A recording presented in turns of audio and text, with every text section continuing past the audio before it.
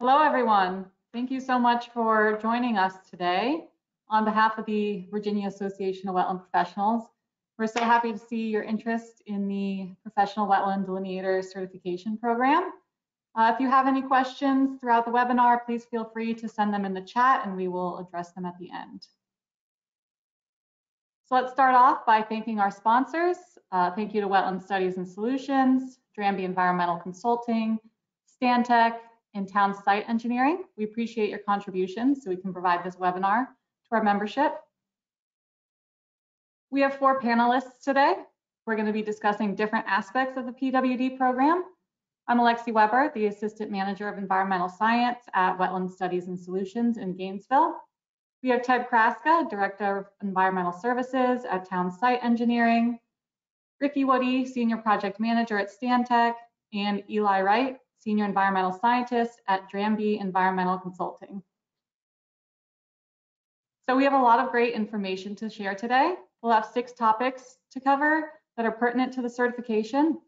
So we're going to review the program history and background, required qualifications, how to apply, what general categories are included on the examination, and then how to maintain your certification and the standards of practice and conduct.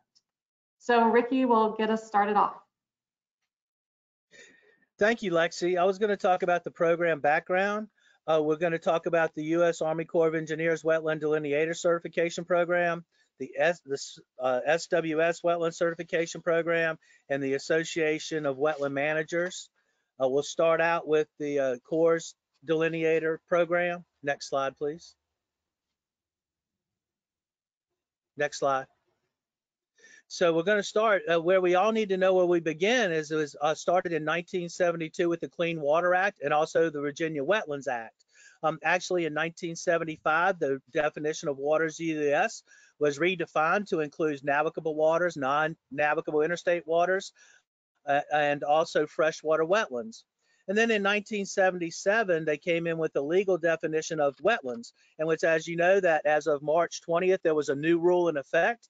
However, on April 12th, the federal judge temporarily blocked that rule to go into effect, and we were one of the states where that is. So really, demonstrates the importance of what the definitions of waters of the U.S. is to our program and the need for our professional wetland delineation certification.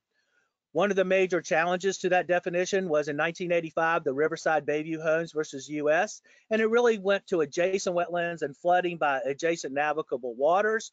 And then so as a follow-up in 1987, it was the original wetland manual that everything is based on, and it created the 3-legged stool, the hydric soils, the hydrophytic vegetation, as well as wetland hydrology. Again, in 1989, the Corps was trying to enhance the 87 manual, but it was very short-lived and later rescinded because there was concerns that it really heavily weighted on vegetation and it didn't really address the ephemeral waters issues. And then 1990, based on the information, the Corps of Engineers looked at creating their own delineation certification program. However, there were so many substantial regional differences that program was also terminated. Again, another reason why the need for the professional wetland delineation certification was needed in Virginia. And so now I'll turn it over to Ted to talk about the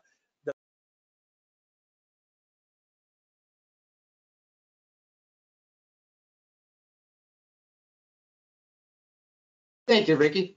All right, so in 1994 and 1995, the Society of Wetland Scientists took its shot to create the National Wetland Certification Program. And originally there were 3 options, the PWS, the WIPIT or Wetland Professional in Training, and the Delineator. Shortly after its inception, the Delineator designation was dropped due to basically the similar regional differences the Corps certification program faced across the U.S. Today, the PWS and WIPIT designations remain and are strong with thousands of registered members, but the program does remain academia and educational based. Applications to become a PWS or a WIPIT levels do not require proof of field delineation skill or practice. Next slide, please. So what certifications do exist that require field skill? Well, you're here because of the PWD program here in Virginia. However, Virginia is not the only state program, nor was it the first state program to exist. New Hampshire, Minnesota, and Wisconsin also have state programs of varying degrees. New Hampshire is actually the first, and they have currently about 186 active members that are certified professional wetland scientists. New Hampshire PWS certification is required for delineation within that state, and applicants take both a written and a field test for certification. In Minnesota's program, they have a wetland delineator certification similar to that of Virginia's upon pass with just a written exam. They have about 301 PWDs and another 227 wetland professionals in training. Wisconsin's program is fairly new, and it's a little different. They've got about 40 registered members, but whereas it's not a true delineator certification, it's a program to provide professional assurance to the construction regulatory community. Now here in the Commonwealth of Virginia, we've got about 200 active PWDs. Approximately 125 of those are actually active, and maybe another 80 are actually physically practicing delineation on a regular basis. So how did we get here? Well, the VAWP, which was created back in 1994, noticed along with the regulatory community that several projects in the 1990s and early 2000s were being done with poor quality delineations. The VAWP members then led the charge to seek a certification program at the state level. Finally, in the summer of 2004, legislation was officially signed that established a certification program. The first exam for the PWD in Virginia were issued in Richmond in the fall, and the first certification, including yours truly, were issued in November of 2004. The program has subsequently been updated and amended in 2006, 2007, and 2015. One of those amendments included the removal of a grandfathering clause that allowed people with 10 plus years of delineation experience to automatically be certified. So next slide, please. So yes, the PWD is technically a voluntary certification. It is not required to obtain a court jurisdictional determination. It is, however, administered by the Department of Professional Occupation and Regulation, which you'll hear more of from Eli and others, which issues credentials, licenses, and certifications for a plethora of regulated professionals in various fields across the state. Specifically, the Board of Professional Soil Scientists, Wetland Professionals, and Geologists consists of 3 soil scientists, geologists, 3 wetland professionals, and 3 citizen members.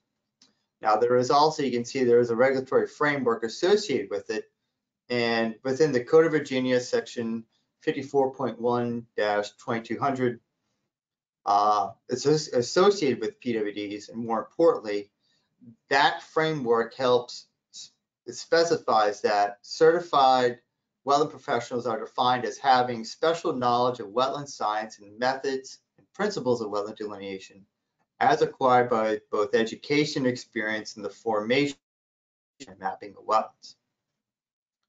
So while you can see that this is also a great marketing tool to provide clients, the PWD really sort of is there to help clients, developers, and regulators have that comfort level that you are qualified to delineate wetlands, both non-tidal and tidal, throughout the Old Dominion.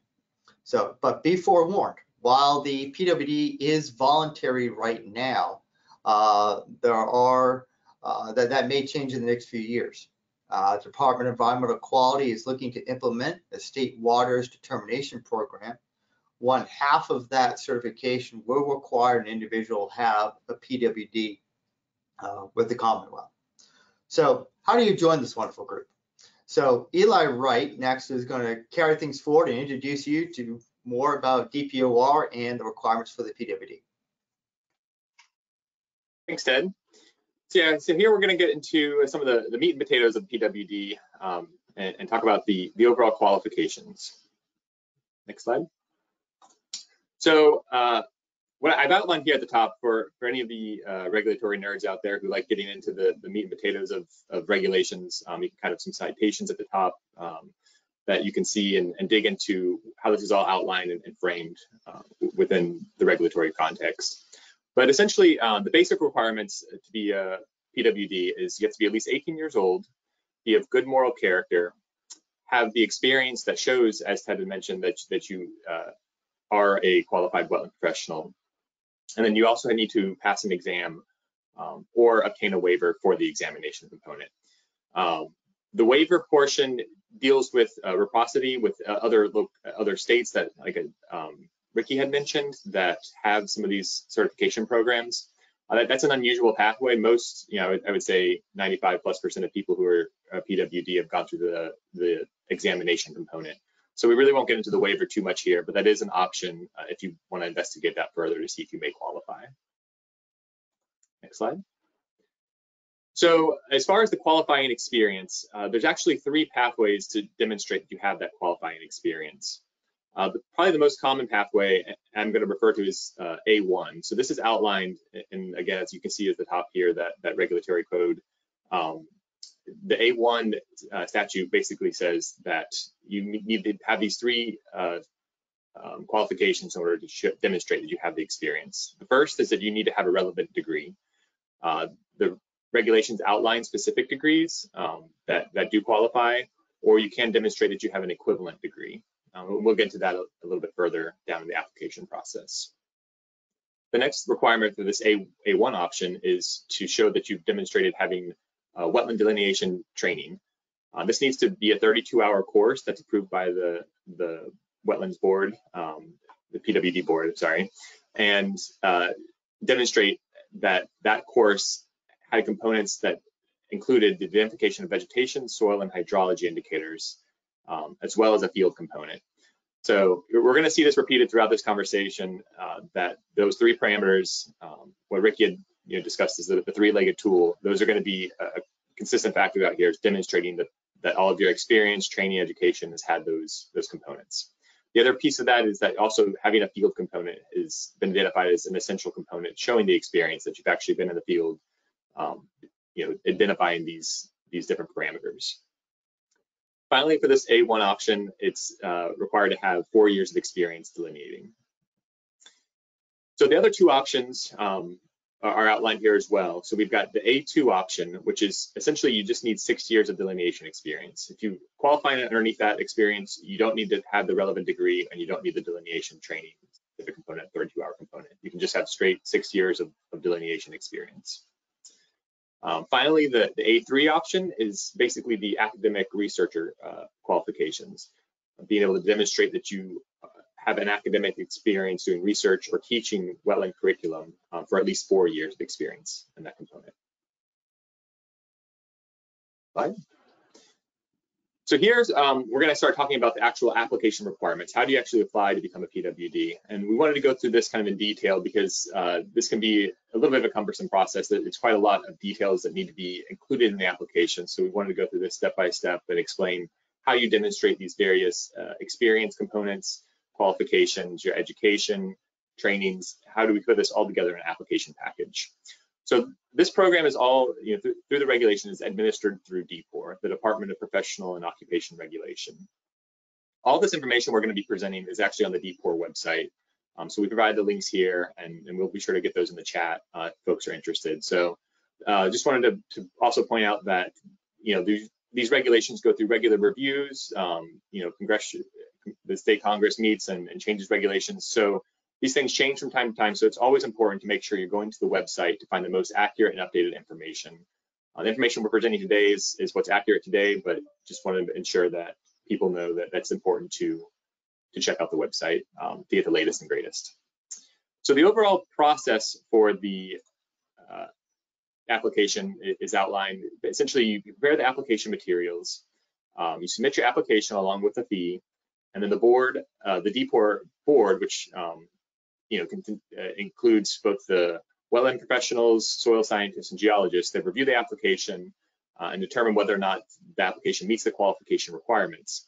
And from there, the board sends a letter and provides you with an admission letter for the examination and the fee to actually sit for the exam. Alternatively, you might be getting the exam waiver. Again, that's an unusual pathway, but it is something if you feel like you qualify for that, you can look into. Slide. So the application itself, these application packages, my understanding is that they're quite large. They're on the orders of hundreds of pages. So there's a lot of materials you need to combine and get together in order to demonstrate all these various components of the minimal qualifications. So it's important to get ahead of this process as much as possible and get these things kind of in order. As soon as you're recognizing that you want to qualify and sit for these exams and the certification. So the application itself, the full application package and all its various components need to be submitted to DPOR and actually received by DPOR at least 90 days before the next examination period. You can actually go on DPOR's website and they outline the various deadlines for all these things, but that's just something important to realize. If you're thinking you're wanting to take an exam, say in November, just making sure that you get the application materials 90 days ahead of time submitted so that there's enough time for the board to review those materials. There's also a application fee of $90 that needs to be submitted with the application forms. And again, DPOR has various forms online that includes the actual application, references, and likes we'll get into. It's important to make sure that you're filling out those forms that are available on DPOR's website. Slide. So the first component of the application is references. And this is getting back to that component that we talked about where the minimal qualifications is showing that you're a good moral character and meet these, the qualifications for that component. So there's a standard DPOR reference form. These forms need to be completed by your references that are signed and sealed in an envelope. Your references can either submit these directly to DPOR, and there's instructions for how to do that to make sure it's associated with your application, or they can return the sealed form to you, and you can include that in your application package. To take a step back as well, with the application, DPOR has a physical address that they request that all these materials be sent to. So that is something to keep in mind, that these are physical documents you need to make sure you're getting sent. So there are 3 references that you need to have. All need to come from professional wetland professionals. All 3 of the references. At least one of those references needs to be an actual PWD. So trying to keep that in mind, that when you're identifying your references, one of them is a PWD. All the references also need to have at least known the applicant for a 1-year period, and they have to be able to demonstrate that they've seen your work basically as a wetland professional. Important to also note is that the references that you use for these personal references cannot be the same as the reference that is used to demonstrate your experience. We'll get into that in the next slide here in a minute, but just recognize that is a separate person for that qualification. Finally, the references cannot actually be a relative of the applicant. The other component in here for the demonstrating good moral character is to show that you if you have any kind of disciplinary criminal record with the state or elsewise, if there's felonies and that likes, DPOR requests that you submit that information as part of the application and any mitigating circumstances that may be surrounding those disciplinary criminal records. Slide. All right, so we're getting to the actual education requirements. So this is getting back to, if we're going back to those A1 through A3 options we talked about, demonstrating experience. The first one we're going to talk about here is the A1 option. So this is, again, having 4 years experience, showing that you meet one of the relevant bachelor degrees and that you have the associated training, wetland training. So for the education component, you need to ensure that you're including a certified and official transcript from your demonstrating that you meet that qualification for the bachelor's degree. And again, this needs to be an official transcript, so make sure that you're planning enough time to reach out to your institutions of higher education to get these documents. Sometimes it can take a while, especially if it's been a while since you've been out of school. The other thing that you need to demonstrate here, particularly when it's coming to the relevant fields of your bachelor's degrees, is demonstrating that if you meet certain equivalency hours in different educational components. So if your degree that you have doesn't necessarily meet one of the ones that are outlined in that regulatory context, you can demonstrate that you meet the qualifications by showing that you have what's outlined here: 15 hours of biological sciences, 15 hours of physical sciences, and 6 semester hours of qualitative sciences to help demonstrate that you meet that minimum criteria from the education side. The next component is the actual delineation training.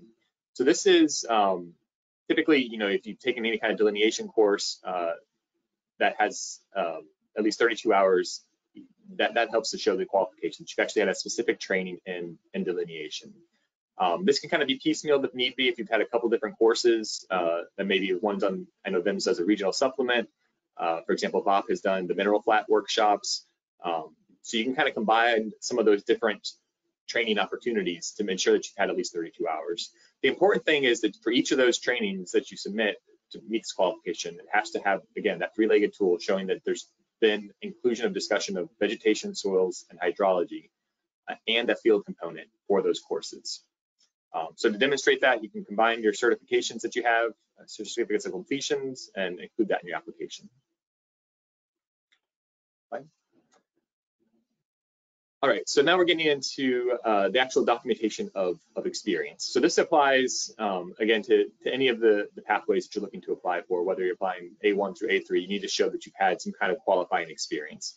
So DPOR has an experience log form, again, on their website that you can download that basically demonstrates how you've met those qualifications. In order for those forms to be submitted, you actually have to need a supervisor to sign off on those forms. The supervisor who oversaw your work as a wetland delineator or professional. So again, this is important to remember. The supervisor who signs off cannot be one of the same references that you use for those 3 references. So just make sure that you're keeping that in mind when pulling these forms together. The other thing with these proof of documenting your experience is being able to demonstrate to the board that you've actually had the experience. And this can be done in various ways, but it also often includes delineation reports, data sheets, field logs, if you're doing the A1 or A2 option. If you're doing the A3 option with the research and scientific component, you might include research reports, scientific papers that may be considered acceptable documentation. Important to note is that, so in your application package, you're physically, potentially printing these documents off and providing them as part of your application. So this is where a lot of the bulk of the material comes from. You may end up with a lot of documents that shows various data forms, data sheets, and the likes. Again, an important to note on this is the experience. If you're providing delineation reports, you don't necessarily have to include the entire report. There's a list of the minimum requirements, but you do have to make sure that the entire report is available by the board upon request. So something to keep in mind. Something else is just make sure you're not submitting originals. Once submitted, anything in the application package becomes the property of DPOR, so you won't be getting that returned to you. All right, so this is talking again about the A1 and A2 options as far as demonstrating experience from an actual delineation, whether you get the 4 years experience with the education component and the wetland course training, or you're doing just a straight 6 years of experience. For either of those options, you have kind of two ways to demonstrate the experience. The first one is probably, again, for most people, it's going to be the primary pathway, is showing the preparation of delineation reports. So for this, you have to show that you've done at least 10 delineations within the past 10 years. And again, you have to show that you've done substantial amount of work on those delineations, including having a cover letter that shows that you were one of the key delineators, and in data forms that also show that you were listed as the data collector on that data form. 6 of the delineations have to at least been in non-tidal wetlands. The board wants to show there's differences in delineating between tidal and non-tidal wetlands, so at least 6 of the 10 need to be for non-tidal wetland sources. And again, each of those delineations need to demonstrate that you've used proper identification of vegetation, soil, and hydrology. The next option is actually for essentially regulators and government officials who oversee delineation approvals. There's a pathway in order for those folks to be able to become a PWD, showing that they've actually reviewed and inspected and confirmed at least 30 delineations. Again, those have to have been done in the last 10 years, demonstrating the three-legged stool that you reviewed 3 parameters. You also need to demonstrate with those experience that you've actually went out and did a field verification component to that confirmation. So again, it can't be like a desktop review. It needs to actually have a field component associated with it. And at least 6 of those 30 delineations needed to be from non-tidal wetland sources, demonstrate qualifications. So again, this is primarily for folks from DEQ, the Corps, potentially folks like VDOT, and I know they do some of their own delineation confirmations, have an agreement with the Corps. Those are the types of folks that might qualify underneath this category. So the last option is for, again, applying under that A3 category, the research and wetland teacher curriculum. So underneath that, if you're a researcher, you need to show that you've done at least 3 field studies that focused on wetland delineation practice and issues, and show, again, the inclusion of proper identification of vegetation, soil, and hydrology. The other option for an academic is to do the teacher of wetland curriculum pathway. This, again, needs to show that you've had a minimum of 6 semester hours that have been taught in the past 10 years that demonstrate that the curricula has a component of proper identification of the three criteria. And then this academic researcher, teacher portion needs to have been at an institution of higher education, so college, university level. Slide. All right, so we've gone through all the various components of the application requirements, and now essentially, once you get your application package together, you submit it to the board. What happens now? The board has essentially, you have to get that, again, I mentioned this previously, 90 days before the exam for them to provide it. And then the board makes a decision whether or not the project, or whether the application meets the criteria.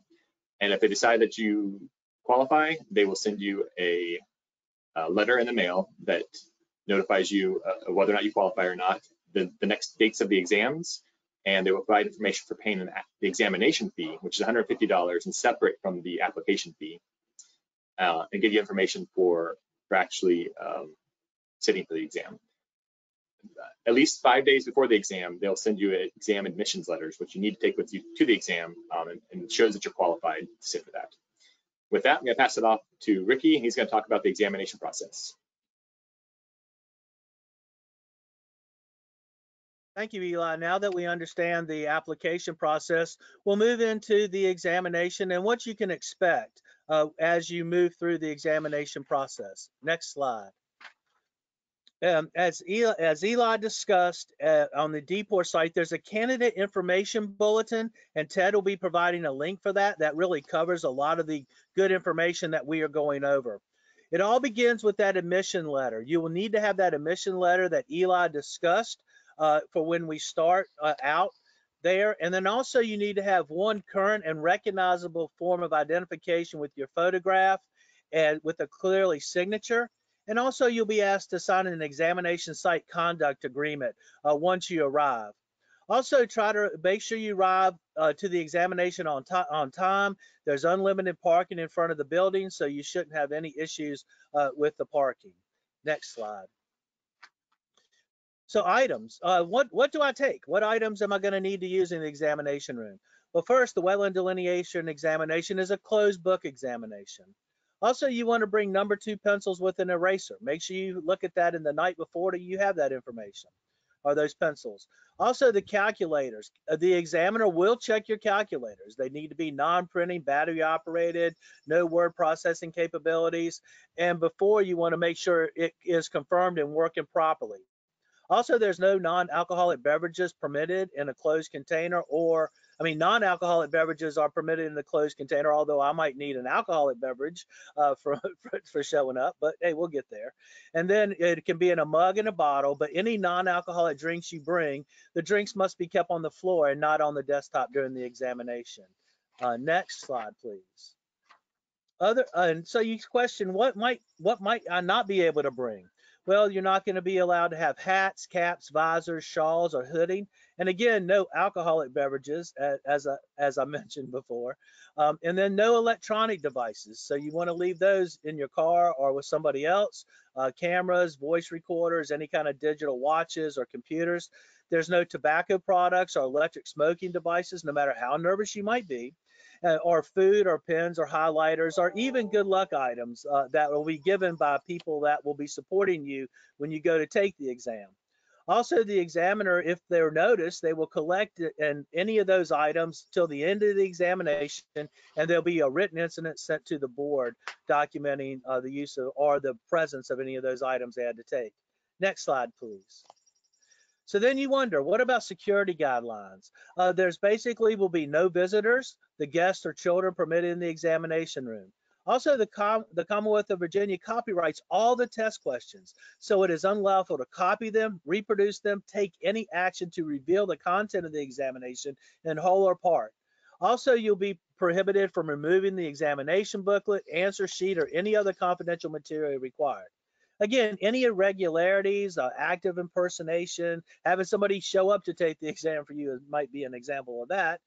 Creating a disturbance or giving or receiving any authorized information, so no calling a friend, be allowed, or removing any temp, or you'll be asked to be or expelled from the examination room. And again, any irregularities will be reported to the board. The next slide, please. So now we actually get to the wetland delineator examination. It's going to be 100 multiple choice test questions, and it's closed booked. There will be a test to be 3 hours in length. So you wonder what is going to be there. So the current outline is there's going to be 15% questions on hydric soils, 15% on hydrophytic vegetation, 15% on wetland hydrology, and 15% on atypical problem area situations, and also synthesis is 40%.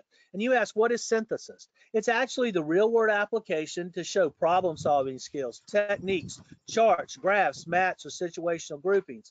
It also shows the process and procedure you would follow by which an area is judged a wetland or non-wetland, and there will be questions to title and non-title concepts.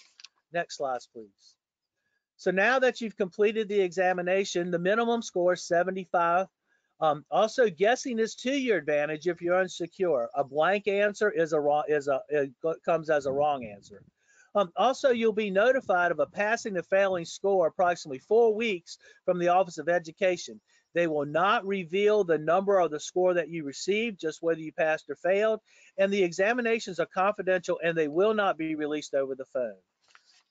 Next slide, please. Next slide. So to prepare for it, there's a lot of references, and we want to make sure you pull down the most current references, as Eli said, from the DPOR website to prepare for your examination. So you want to refer to the 1987 manual, which set the three-legged stool. You're also going to look at the regional supplements. What's in Virginia? We have 2 regional supplements that will be necessary, the Atlantic Gulf Coastal Plain, as well as the Eastern Mountain and Piedmont regions. You'll need to understand the National Wetland Plant List. You will need to look at the field indicators and have a knowledge of Munsell soil color charts and the Cowardin classification system, as well as the Code of Virginia Wetland Guidelines, are some of the few references as well to supplement your on-site knowledge and experience. Next slide. And so I will turn this over to Lexi to discuss certification maintenance. Thank you, Ricky. So let's get started on certification maintenance. So the PWD is pretty easy to maintain. You don't have any continuing education requirements.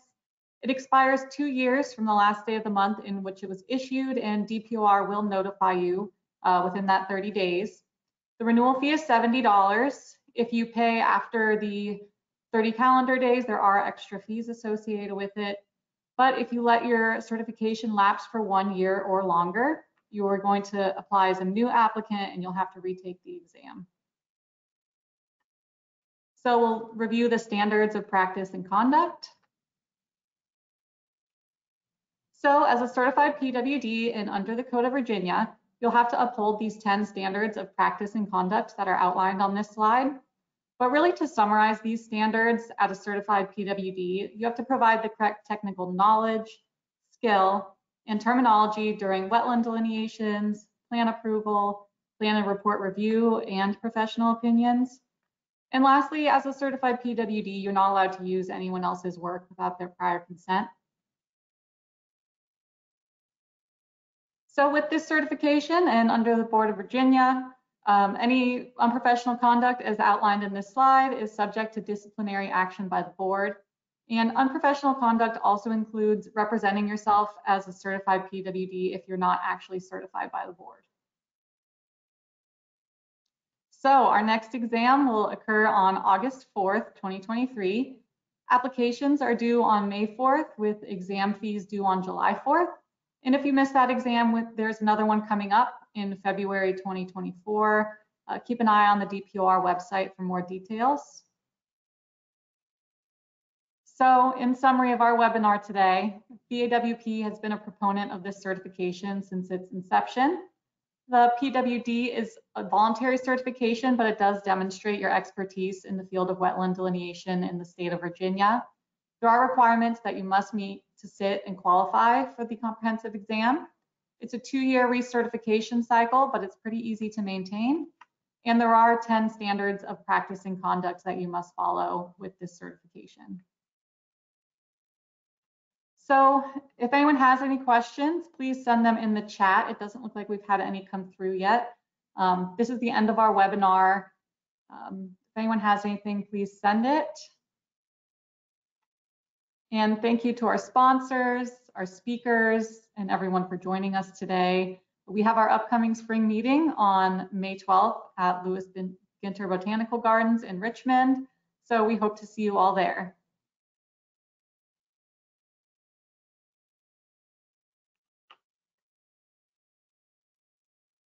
Thank you. I just want to say thank you to the panelists and everyone who's participated. I think it's a great event. And yeah, if people have questions, feel free to reach out to any of us and we'll help to direct you to the correct resources. Thank you. Appreciate your time and see you at the conference. Yes. All right, I'm shutting the Thank you. webinar. Thanks, y'all. Thanks.